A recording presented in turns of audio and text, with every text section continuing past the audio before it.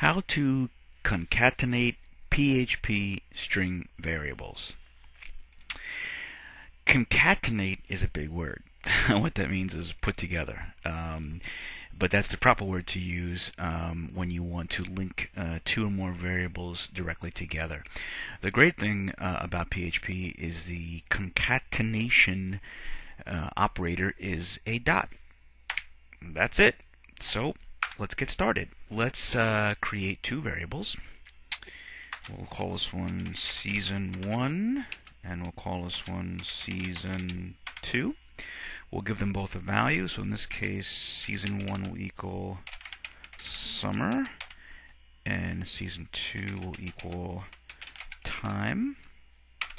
And then we will echo something to the screen.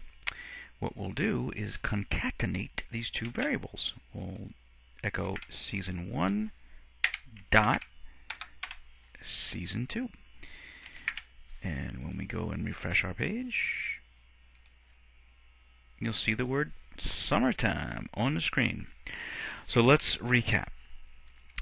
We did not echo the entire word summertime to the screen. We echoed two strings.